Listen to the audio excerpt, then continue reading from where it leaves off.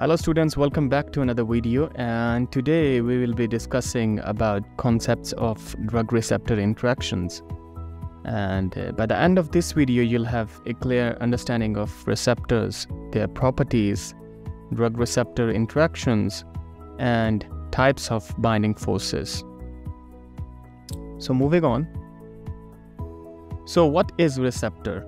So receptor, it is basically a protein macromolecule or binding site present on the surface or inside the cells that binds with a drug molecule and initiate a response in the cell. So such a protein macromolecule which binds with a specific drug molecule and initiates a response is called receptor.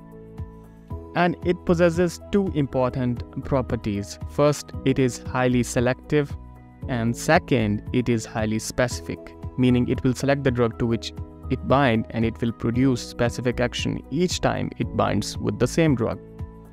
Now the receptor and the drug interaction is similar to that of lock and key mechanism.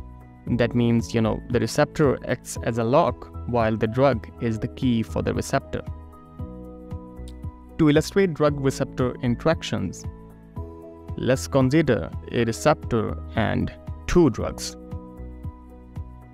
Now looking at their structures, it is evident that the drug A can bind to the receptor while the drug B cannot bind to the receptor due to, structural differences. Now when drug A binds to the receptor, it forms a drug-receptor complex, which then enables the drug to produce a specific action on the receptor or the cell. Now this interaction is known as drug-receptor interaction and is responsible for various actions in the body. Now, the drug themselves possess properties such as affinity and intrinsic activity.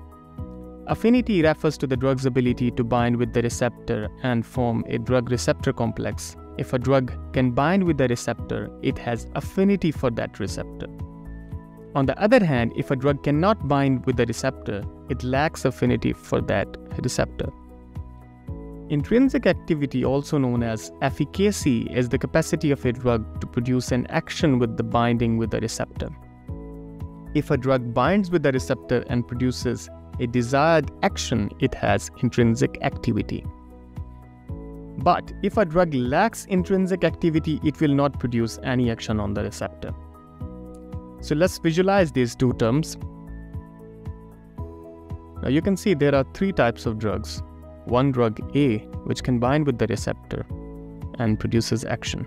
Now drug B cannot bind to the receptor due to structural difference, while the drug C can bind to the receptor but produces no action.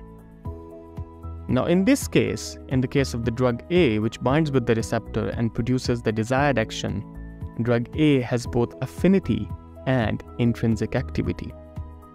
Now let's consider drug B, which cannot bind with the receptor and therefore does not produce any action. Now the drug B lacks both affinity and intrinsic activity. Lastly, there is drug C, which binds with the receptor but does not produce any action.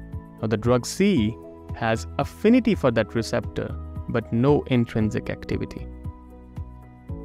Moving on, the next we have is binding forces. Upgrade your medical education with sqadia.com, the ultimate online video platform tailored for medical students and professionals.